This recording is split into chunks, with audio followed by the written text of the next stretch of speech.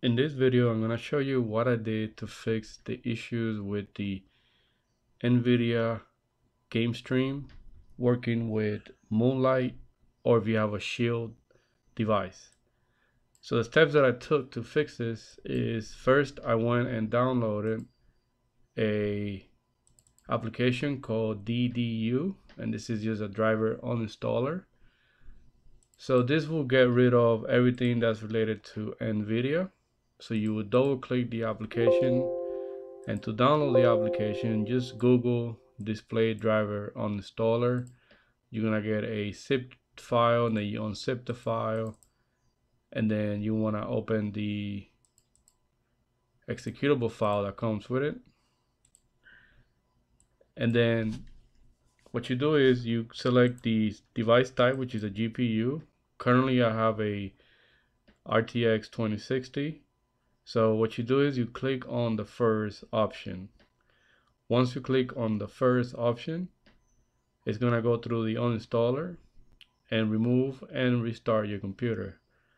So once you do that, then what you do next is you open your browser. Now your screen may look fuzzy because you don't have a driver, but open your browser and go to this website.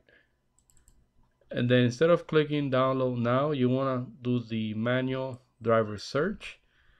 Select your GPU, your operating system, and then click start search. And then download the latest version that you have, that you see here for GeForce Game Ready driver, and download it.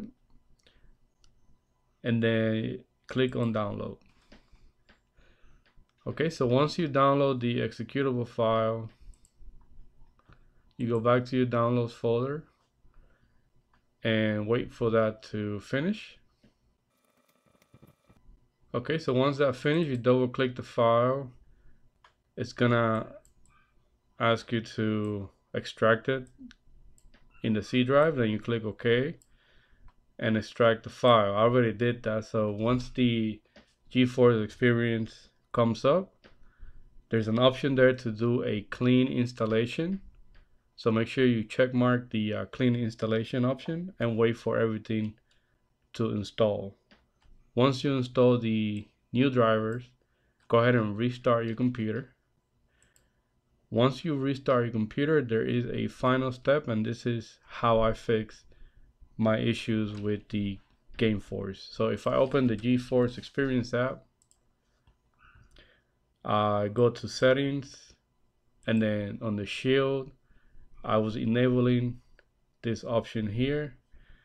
But if I connect to the other computer that doesn't have a graphic cards, but I'm trying to do a remote play with Moonlight, it wasn't showing my PC in here, and my friend brought along a Shield, Nvidia Shield device, and it wasn't showing either. So what we did was, on the gaming PC,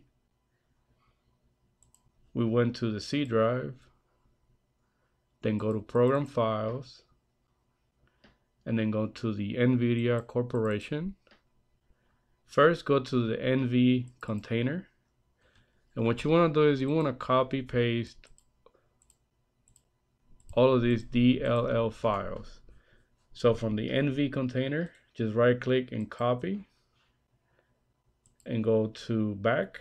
And then now you go to the NV stream service. In here, before you paste it, if you double click the exe for the NV streamer, if it doesn't do this, it might give you an error that some DLL files are missing. So all you do is from that folder, you paste those files in here like I did. And as you can see, the DLL files are here. Once you copy paste them, go to the streamer and make sure that it's doing this. If it's doing this, then that means that it's fixed. So now what you do is you go back to Moonlight if it's what you're using. Again, this is the PC that doesn't have a GPU, just a regular laptop. You go to Moonlight.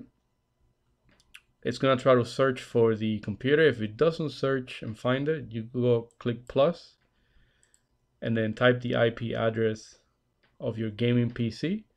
So what you do on the gaming PC, you go type in cmd for command prompt, do ipconfig.